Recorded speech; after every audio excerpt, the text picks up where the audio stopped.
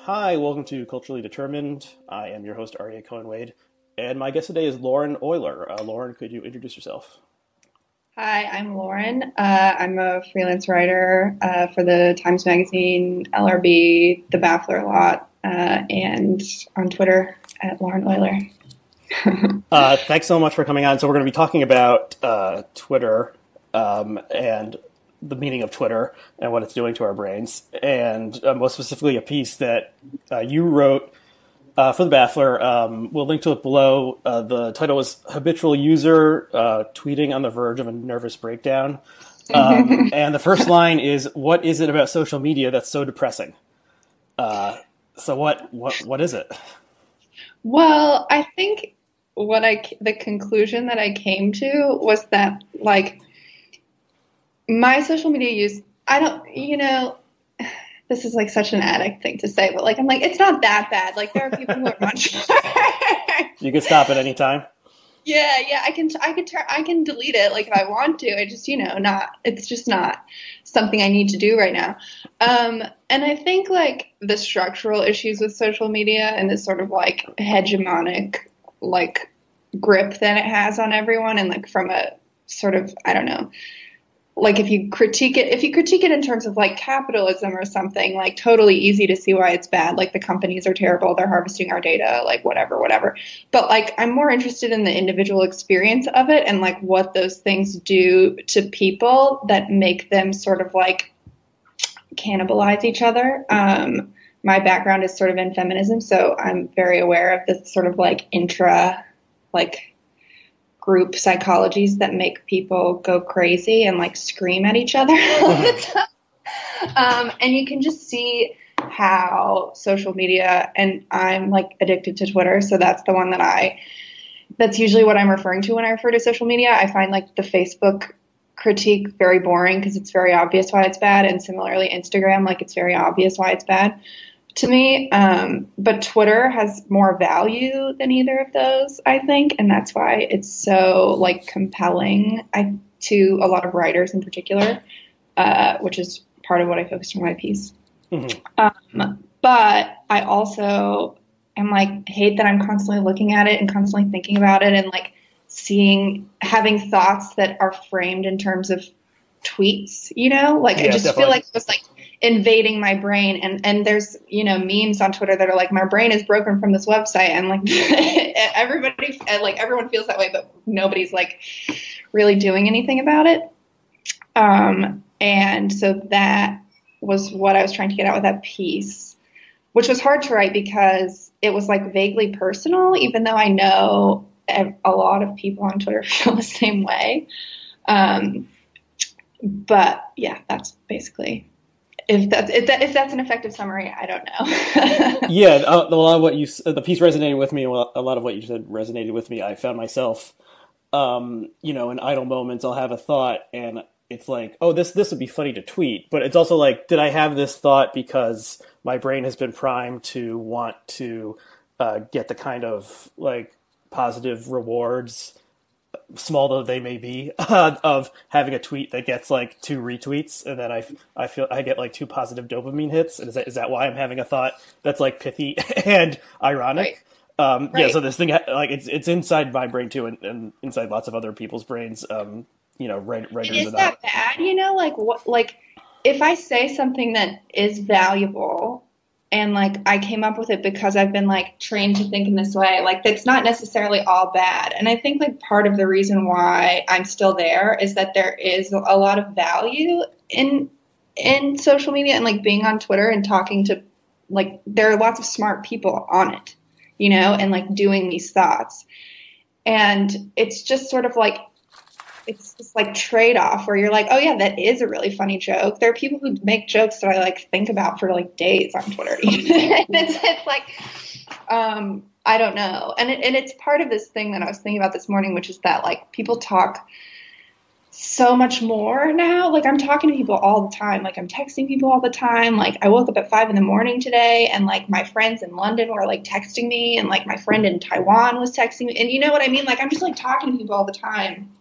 And, like, there are lots of good things about that, but it also seems extremely unnatural, right?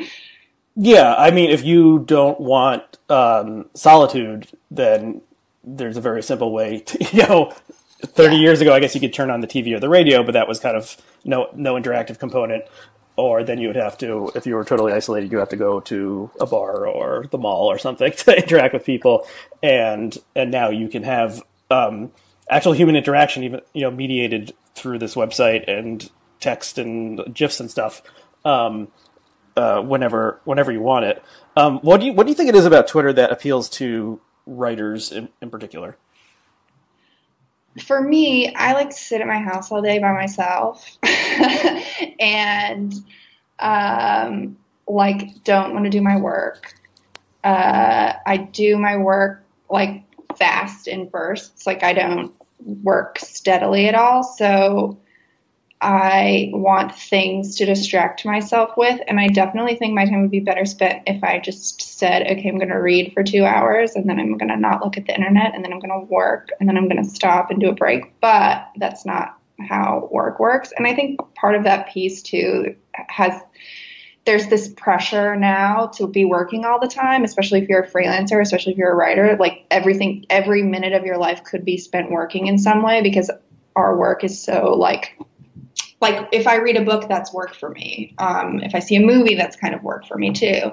So it's kind of like a way to talk to your if you are in an office, you like talk to your coworkers, and it's the same kind of thing. And I like find myself feeling like I need to be keeping up with various conversations as part of my work. I don't know if that's necessarily true. It's probably convenient that I think that, but then you see things. I mean, you just see the way people are. People are just like crazy, and it's like it makes you feel crazy because you're like, are people like out there thinking this? And so then you go on Twitter and like there are people who are like, these people are crazy, and you're like, okay, it's fine. Like I'm not the only one. You know what I mean? So I think that's the reason. But I also think that I at least find myself very drawn to seeing how crazy people can be when they are subject to all of these inputs in this like technological, psychological realm. Like they get in there and you can just tell why people are doing certain things, and like why they do the pile-ons, and like why they insult people, and why they're subtweeting, and like who they're subtweeting, and like why they're doing it. And it just reminds me so much of high school, and like so much of like stupid girl shit that everyone, and I'm always like, wow, they're really doing that. And they're like, it's just amazing to me that people will do it in public where everyone can see. So that is also compelling to me, I have to be honest, just like the observational appeal. And I don't know what I do with that, but it is interesting. Why do you think it was just an accident of history that Twitter was the thing that attracted these people versus like Facebook or Instagram or MySpace or Friendster or whatever? Or is there something particular to the way the service works that encourages this type of, hyper-literate reading type person to want to invest time in this strange platform? Yeah, I think like Facebook is a total failure.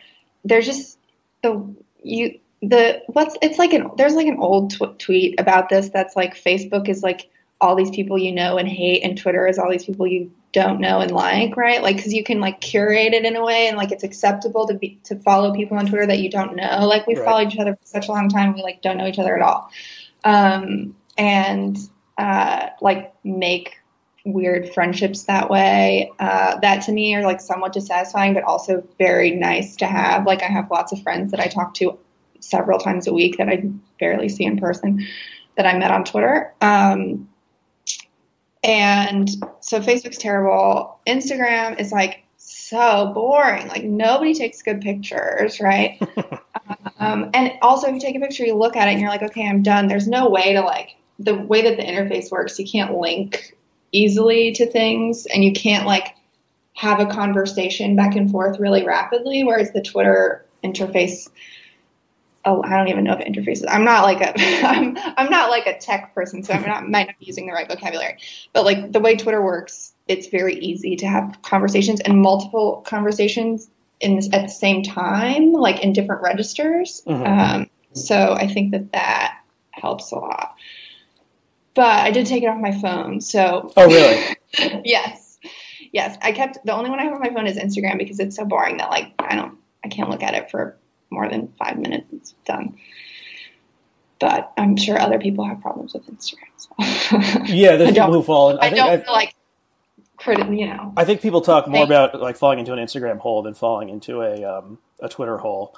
I don't know. There's something. I mean, with Instagram, it's a lot more passive because it's not like you can comment, but you can't just like take a reply photo and send it to someone or something. Whereas Twitter, you can say LOL or go fuck yourself or whatever you want to, whoever you want in the world. Yeah, and it moves much faster, so like you feel really active. Even if I know a lot of people who just look at it and they don't comment on anything or talk.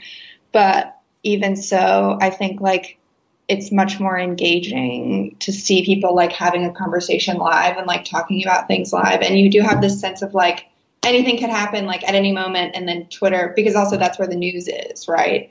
I mean, maybe people get their news on Facebook, but the way it just seems more news breaks on Twitter. But I think more normal people get their news via Facebook than get their news on Twitter because there's a lot more people on Facebook to begin with. Yeah. And you need to, it's like a more, you can have a more passive experience on Facebook and like get things shown to you than on Twitter. Yeah. And also, I mean, I used to work at Vice and like, the only thing that mattered was the Facebook post. Like no one cared about how you tweeted the article. Like the article going on Twitter, like the writers would care because like the other writers and the other people in media would be like tweeting it or whatever. And I always like cared more about the Twitter response than the Facebook response. But like as a traffic driver, it doesn't matter. And so it does feel to a certain extent like embarrassing to be like, oh, I spent all my time on this social media network that matters the least in terms of like the grand population. But whatever, here I am. It's where it's both the elite, it's where the elite things happen and where the elite people are. I mean, the president of the United States is there and spends a lot of time there, and using that platform helped him a lot in getting to the presidency. But it's like the less popular one, and it drives less traffic. Facebook is, over 1 billion people, and Twitter is like supposedly 200, 300 million, but probably is like 1/10 of that are actually active users. Yeah. So it's weird. It's just a weird state of affairs that there's this bifurcation between the unpopular elite thing and the, popular the thing the normies use, which is Facebook. I mean, there's a lot of normies on Twitter, but it's like it's just it's like much more of an opt-in thing, right? And there are so many platforms now. I mean, maybe this has changed, but there's so many other things that you can't really use if you don't have a Facebook account, right? Or like it used to be hard to do Spotify unless you had a Facebook account, and now I think maybe that's not true. I don't know. I mean, I have a Facebook just because like I'm like I don't care anymore. Sometimes I find apartment sublets on it, right? Like that's what I do. Yeah, if you at this point, if you speak English and you don't have a Facebook page, you've made like a conscious choice not to do that. Whereas with Twitter, you could be like, oh, I don't even really understand what that is, and be a totally normal person. Yeah, and it's like a world. I mean, like, as I get more followers and, like, sometimes I'll meet people who, like I'll tweet something that's very Twitter context, like, essential, right? Like, you need to know I'm participating in a conversation, but making a very specific point within the conversation and like kind of purposefully not explaining myself because I understand that some people who follow me will know what I'm talking about. But then I find that I like talk to other people outside of the realm of this like cliquish. It's not a clique because nobody likes each other, but like a weird ecosystem thing, and then people will be like, I had no idea what you're talking about. That was so weird. And I'm like, oh, embarrassing. Sorry. Because you don't want to be like, oh, you wouldn't get it because it's a like, you wouldn't get it. It's for Twitter people. That's like the most embarrassing thing ever. Yeah, and you're trying to explain a funny Twitter thing to someone who's not on Twitter is like, usually it doesn't, the humor doesn't exactly translate. Yeah, and I try to think of it as like a hobby, but that sucks. Like, I should definitely learn to knit or something, or like cook. Like, I don't cook. I can just start baking, but I'm like listening to podcasts, but I don't know. This is where we are.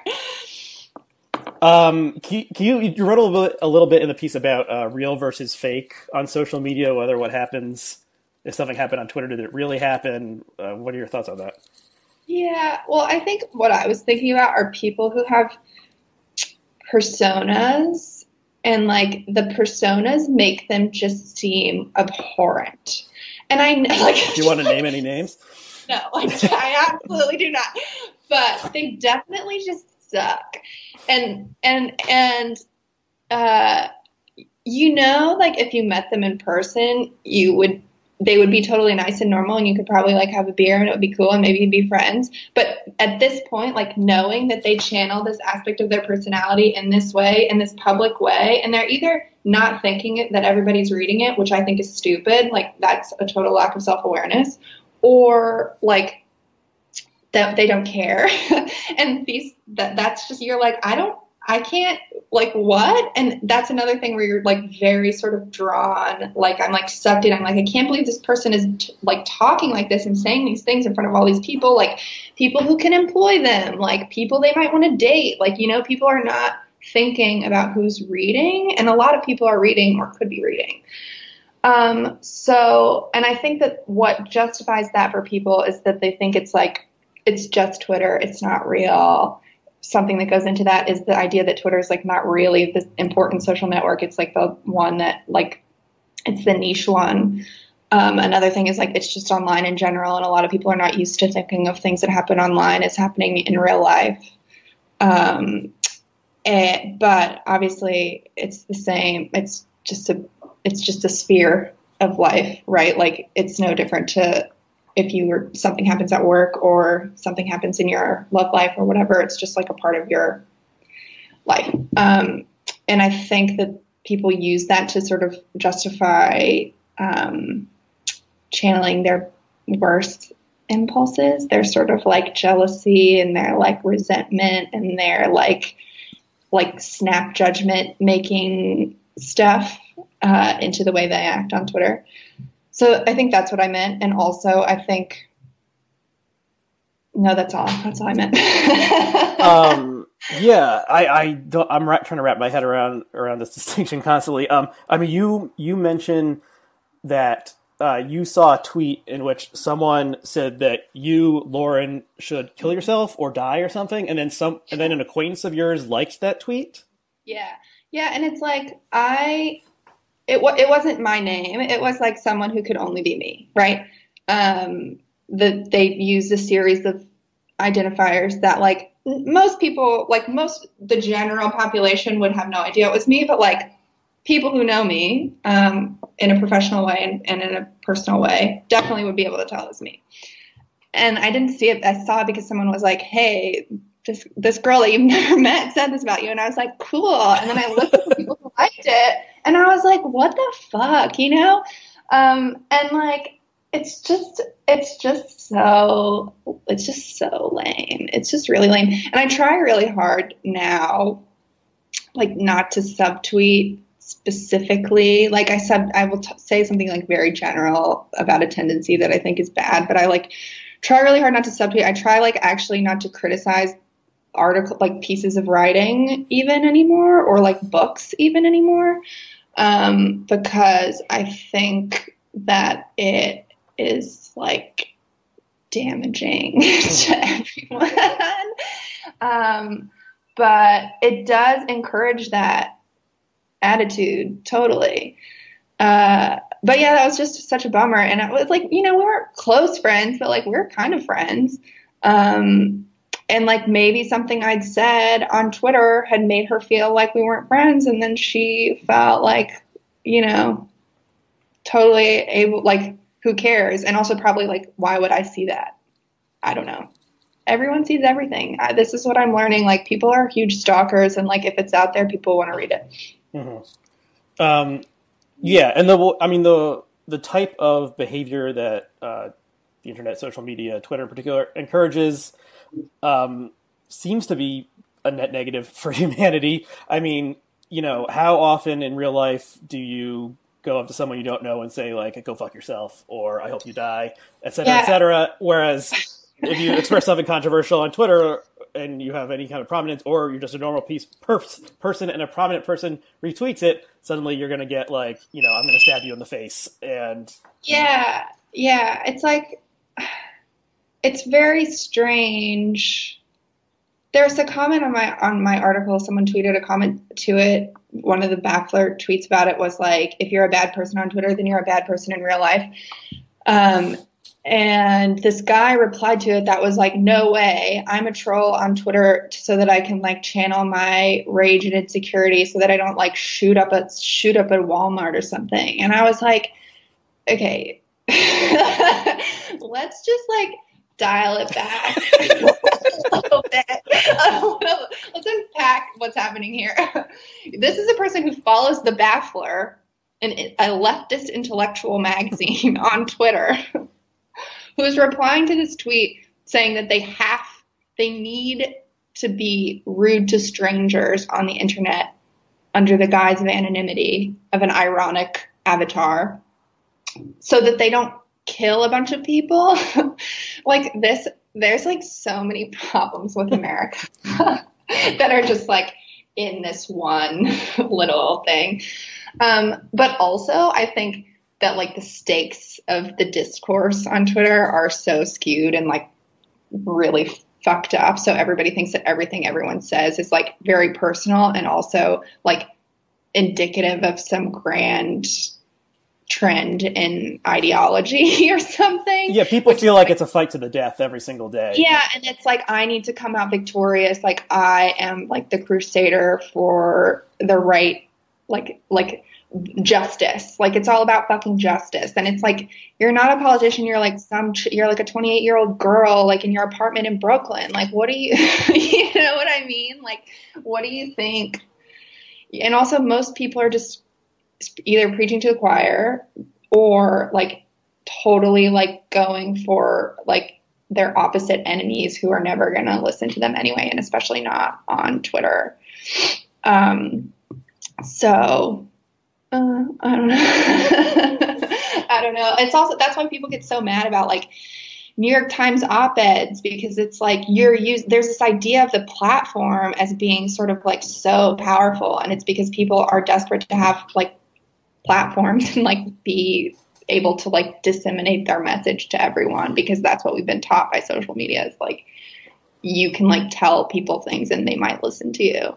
Well, I think yeah, it's interesting how the New York Times op-ed page has its importance in people's minds has grown in the past like just couple of years. Maybe it's because now anyone can pop off about anything like anywhere they want. And then there's only like one arena that everyone has decided is the important arena for opinion and writing in the nation. Like Washington Post op-ed page, Wall Street Journal op-ed page, doesn't really matter. LA Times don't even know what that is. Anything else in the New York Times doesn't matter either. Like, they have like this whole other nutpaper. But if David Brooks writes about taking one of his friends to lunch and her not understanding the Italian sandwiches, then like that's like a huge cultural event. Yeah, I just think that they should fact check it. Like, they don't fact check it, which is annoying. But like, part of the reason people pay attention to it is because it causes all this like drama on Twitter, and like all these people like get bent out of shape about whatever.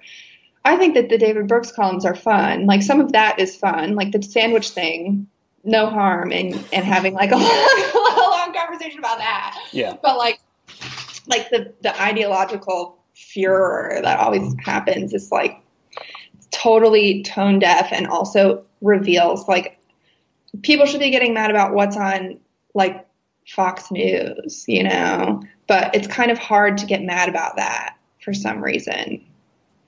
because everybody knows that it's going to be wrong, right? Right. I mean, I think probably one aspect of it is people and writers in particular on Twitter are thinking that they were the real ones who deserve to write a column or at least a one-off op-ed in the New York Times. Those columns don't even pay very much. Like they don't even fact check you. Like, you don't want to write there. So there's that. But yeah, I think it is like it's seen as the final place where like some person who matters has chosen and said this is the thing that matters, as opposed to like the collective of Twitter like giving something 1,000 retweets, or the Google algorithm deciding this is the thing that's most linked. So it's like the last part of human human judgment that we haven't handed over to machines or to the mob, and then that's why people really feel like it's the most important thing every day, and really care about people like Barry Weiss. Yeah, well, people also don't understand that, like, sometimes magazines publish things that everyone at the magazine doesn't really agree with, but, like, they're publishing it as a presentation of something. There's this very patronizing strand of commentary now that's like, I don't agree with this and I understand what's wrong with it, but all these plebs out there are reading it, and just absorbing all of this like horrible information, and like they're gonna like turn into zombies for the other side, and then we're gonna have full on like war. I don't know, people. It's this very like protective, patronizing, condescending thing that's like people can't read. And like, look, I'm from West Virginia. I totally get that people can't read, but like. It doesn't seem that this is the way to accomplish any sort of goal, right? It's just like a way to waste your afternoon and get mad. And then you go to drinks with people and they're like, why are you so like twitchy and crazy? And you're like, 'cause I was fighting with people on the internet all day. So maybe this will be the last Twitter question before we move on to the other essay of yours that we're going to discuss. So I started following you at some point. I didn't know who you were. I just thought, oh, this person has funny tweets. Do you feel like you're performing on there? Is it a persona? Do you feel like this is an honest like channeling of who you actually are, or is this like kind of a character you're playing? I think like it's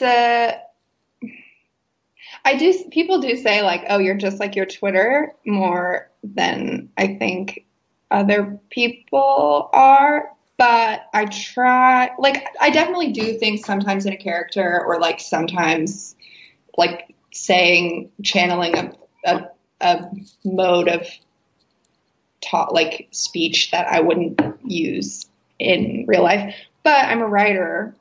I write fiction as well, and I find that like like writing in a fictional voice is very similar to doing like Twitter stuff. Mm-hmm. And it's fun. And I don't know that like people I think that they know, and this is just something that everyone should be aware of, which is like people will see your social media and then think like, oh, that's who that person is. So it becomes a barrier to like forming new valuable relationships when someone meets you on Twitter, and then you like have to be like, oh no, I have this all this other stuff in my life, and like all these other thoughts, and like all these other like things that I do that I just like don't tweet about them, but people want to think. It's the same way like if you read a novel and like if you're a good reader of novels, you understand that other things are happening, or if the novelist is good, they like create a sense of like an outside world that's not happening in the novel, like they're suggesting like it's open. But I don't think that Twitter is the best medium for creating that sense of like a full character, right? Mm-hmm. Does that make sense? Yeah. So maybe it's the who was it who had the famous split between the flat characters and the round characters? So it was like Auden or something. Anyway, yeah, it's more of a a flat character platform, which is exactly fine.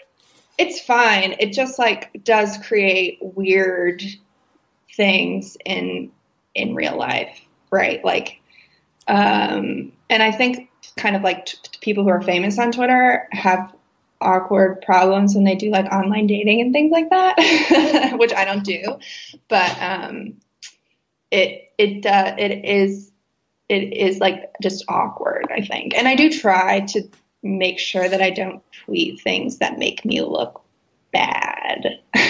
Right. Like I try not to tweet things that make me look like jealous or petty or all my bad impulses that I have.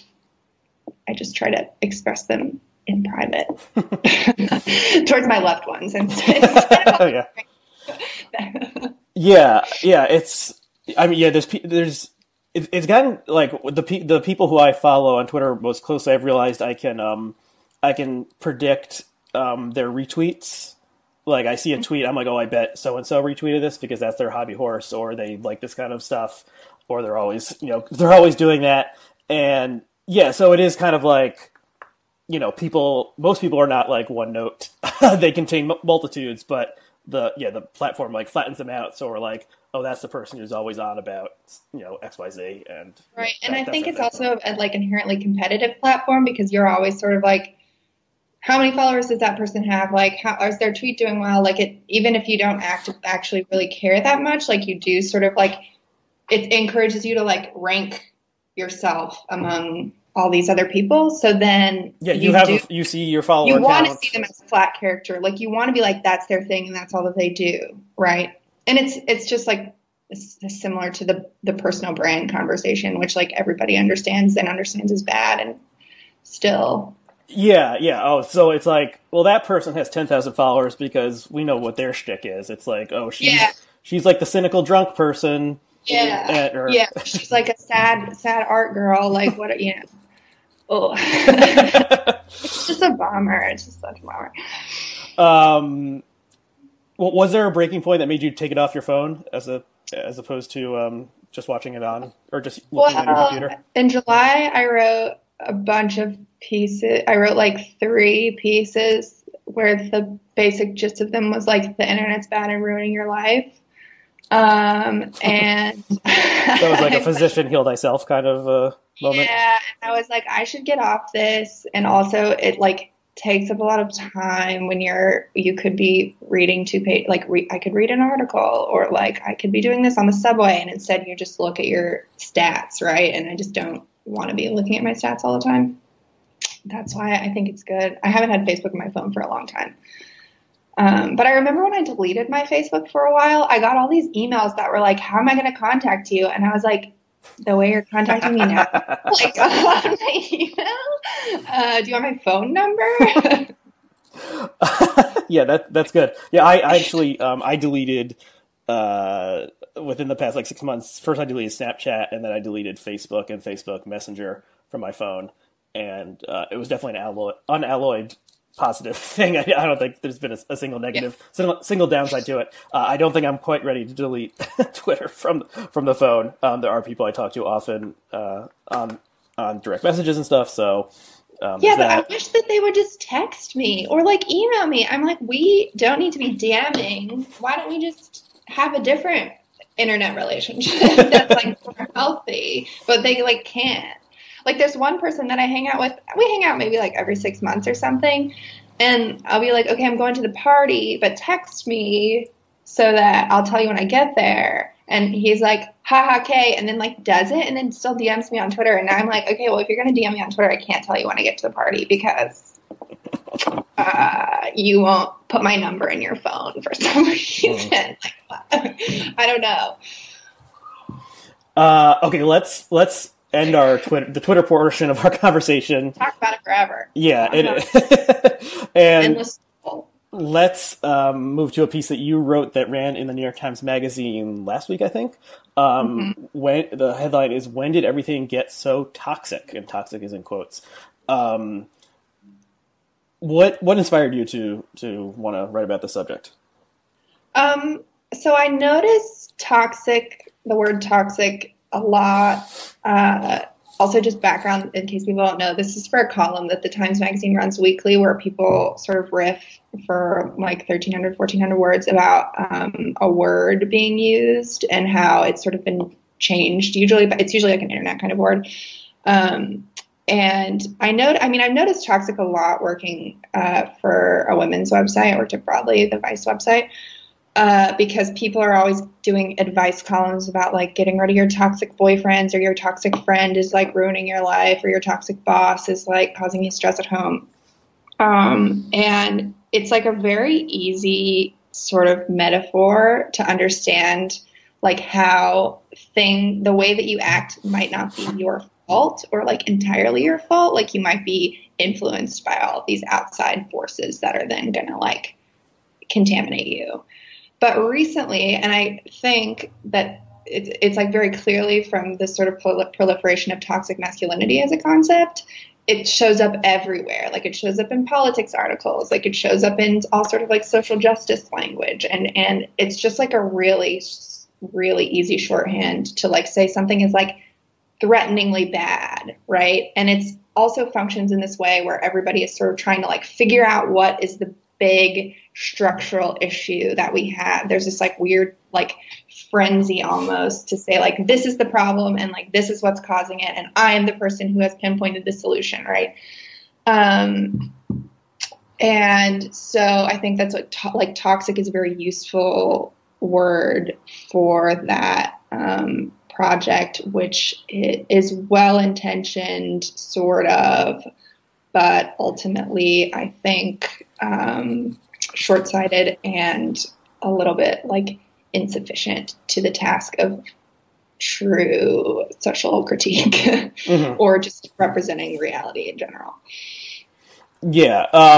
So, I mean, probably someone tweets about toxic masculinity like every 30 seconds. And you can see it constantly. It's like, it's really become like a mainstream term at this point. Brett Kavanaugh was referenced, or toxic masculinity was referenced in terms of Brett Kavanaugh and what he may or may not have done in high school and college. And I mean, one interesting thing you note about the word is that like,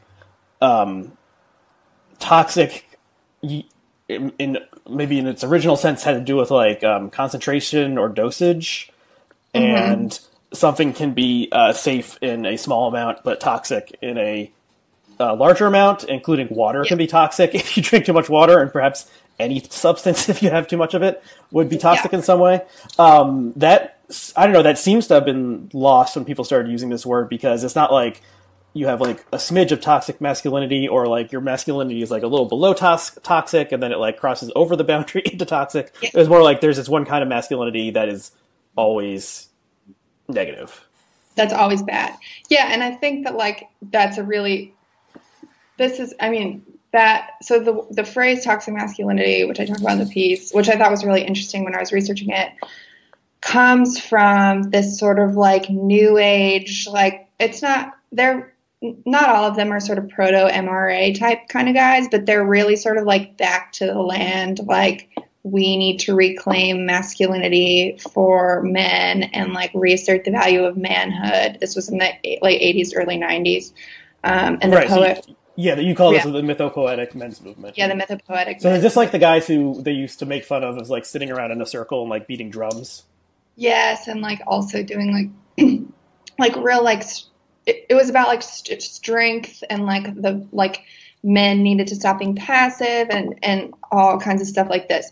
And like some of it, you know, I do think that men are feeling bad right now and like feeling bad about this conversation. And I don't think that, number one, it's like politically viable to keep making men feel bad like this. And number two, I like, if you're a heterosexual woman, it's not like a good strategy for your personal relationships to constantly be talking about like men being bad.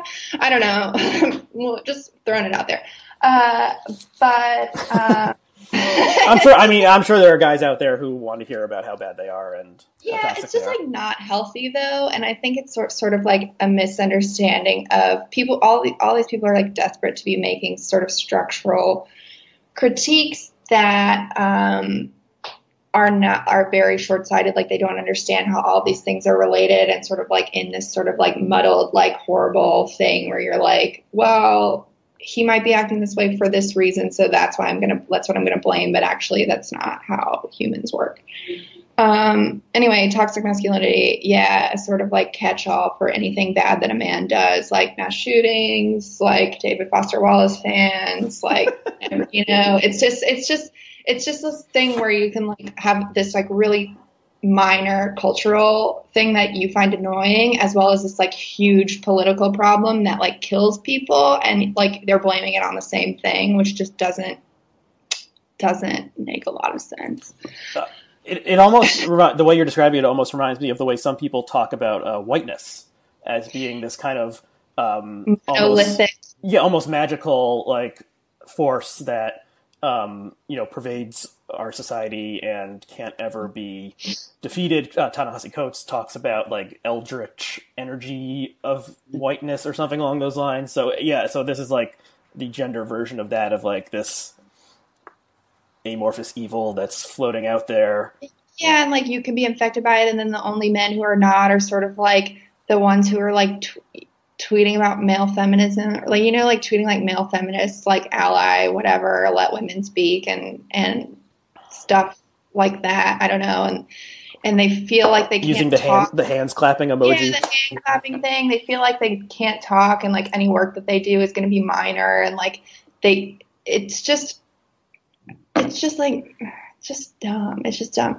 But like it's also real. Like I definitely think that there is like a like truth in it. Like there are certain parts of masculinity, just as there are certain parts of femininity, that are harmful and like make people crazy and make them act in certain ways towards other people that they probably regret and are not good. And I think like as a governing force of our society, it is partially true. But I think what annoys me about it is that people are like, well, that's the one problem, and if we solve that, then it's fine. And it's like, that's not really how it works. Especially for people who are, sorry, there's a truck. That's okay. It's leaving. Okay, there's a truck. For people who are always sort of like talking about intersectionality, they're not really thinking about it in terms of like their enemies. They're just thinking about it in terms of like the structural forces that are causing they're not thinking about it in terms of privileges. They're thinking about it in terms of the opposite of privilege, disadvantages. Mm-hmm. When if Brett Kavanaugh is acting on toxic masculinity, he's also acting like as a result of his class position, and also as a result of his race, and also as a result of like his being a terrible person, right? Like there are lots of people who have all the same inputs who do not act like that, right? He seems to be an alcoholic, like that is like a contributing factor to the way that he is. And not to be like, this is why it's valuable to read novels again, but like, this is why it's valuable to read novels, because they don't make you say like, this guy is acting this way for these like 3 psychological reasons, and then we are going to explain why that is. That was sorry, really, that was like ranting. No, that was really interesting. There's a erasing of human complexity that's happening on both sides, and social media enables it, because if you have 280 characters to describe someone, you pretty much can describe them as good or bad. Yes. And actually, go ahead. People seem sort of like prophetic, like they're like, I know the true, I can see all the machinations, and like I can identify them, and like I am the person who, I'm the the weird whistleblower or something, and in that way, it's also kind of fun to watch. So there's a think piece that I want to write, but I've been too lazy to write, about this general subject about good versus bad on social media, and how some people are good and some people are bad. And it used to be that people would say about the writer Jeet here, oh, Jeet is good now. And then he would tweet something else and they'd say, oh, Jeet is bad now. And this is like just the stupidest way to view human behavior, is, the 2 categories, good and bad, and everyone fits in them, and maybe you can flit in between them depending on the last thing you said. So yeah, there's a lot here. But I want to ask about one other area of life that has been labeled toxic very often, which is toxic fandom. Oh, I don't know that much about that, thank God. I do think that like I think that it seems to me that most people who participate in toxic fandom are children, right? Mm-hmm. Like they are teenagers, possibly even younger than teenagers, possibly like bored college students. I don't know if this is true. I mean, certainly there are like guys online doing this kind of thing, but a lot of it, especially if you talk about like Nicki Minaj or Beyonce, you know, people don't say Beyonce has a toxic fan base, but she definitely does, like under the definition of the term. Yeah. Or like Taylor Swift or any of these, or the Star Wars people. I think that maybe is an older toxic fan base. I don't know. But it's all it's all enabled by social media, obviously, because you can sort of seed some kind of like complaint that then all these other people latch onto and like promote very quickly.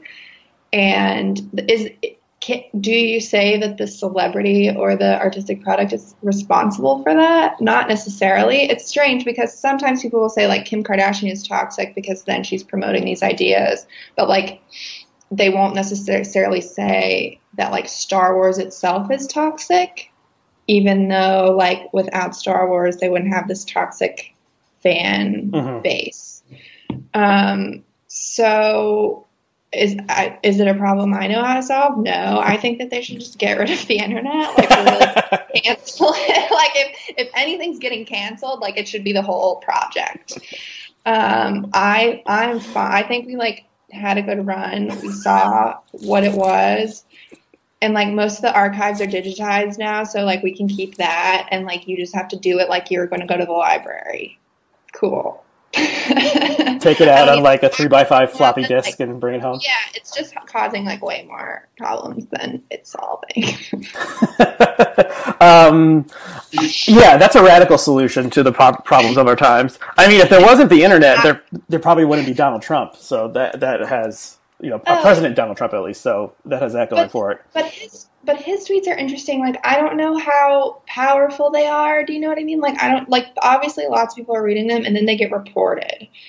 And, like, if he didn't have Twitter as his, like, megaphone, would he have something else? Yeah, I've thought about that too. I mean, it's, you know, it's weird because he, you know, like, it would make more sense for the president, who often has announcements to make that are longer than 280 characters, to do them either on Facebook or his own White House website. And instead he goes on Twitter because his brain is even more broken than everyone else on Twitter.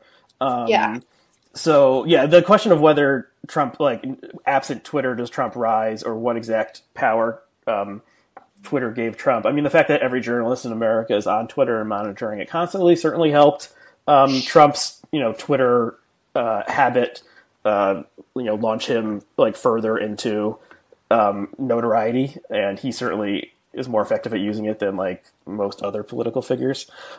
Just briefly on the toxic fandom bit, I think I was wondering, like, you know, occasionally you see these articles and it's like the dark heart of the trombone enthusiast community. You know, it's like there was like some scandal within it, and then like everyone took sides, and like friendships were broken and marriages fell apart, and it just like does every like online community, there's something about the combination of the power of online connection with people's like strongly held interests, that when you combine them, it encourages bad behavior, and there's some sort of like entropy like decay in like the moral fiber of the group. So like when I was a kid in the mid and late 90s, like I was really into comic books, and I was like on a comic book message board, and like it never became toxic. Like there were flame wars and stuff and people arguing, but it never like no one ever like started talking about like you know, race hatred or anything like that. there are like murdering. We're going to go murder the comic book creators because we didn't like the latest issue. But it seems like there has been some sort of moral degeneration that maybe is natural to the way these things work. Where like the people who are good at now I'm making a mistake of saying certain people are good and certain people are bad. The people who do not want to fantasize about murdering. The creator of Rick and Morty, they go do something else with their lives, and maybe they get involved in baking or whatever. Whereas the people who who really enjoy fantasizing about killing the creator of Rick and Morty, they stick around, and these people reinforce each other, and then it becomes a toxic fandom. I love Star Wars. I don't think Star Wars is toxic, but obviously there's something there that attracted the type of person who got really, really mad that like an Asian American woman was in the new movie or something along those lines. I don't know, and then enough to send this woman death threats. So I throw up my hands, I guess. Isn't it just, I don't know. I mean, it's like a proprietary thing. Like everyone's like, that's my thing. You can't have it. And I think the part of social media that really encourages it is like this like personal branding thing where everybody's encouraged to like have a thing and like be unique and use it in order to like gain notoriety and like fame or whatever. And I don't understand. I don't know what people think that their end goal is. Like, do people want to be famous like that? Because you don't get rich doing that, really. I mean, maybe people think that you do, but like, I mean, like, well, you get social affirmation, right? Like, just like it's just there's no end game. It's just kind of like a daily churn of like, will I get more followers today? And like, will I get my like dopamine? And then I like need more. And then like I'm like pressing the button and so I think like if people are like my thing is being polluted, then I need to like stick up for it, and then maybe I will get more attention or something like that. Also, they probably like don't have people that they can talk to about these things in their lives, which would be helpful. And like also we probably need better mental health infrastructure in this country, and like all of our health care is really fucked.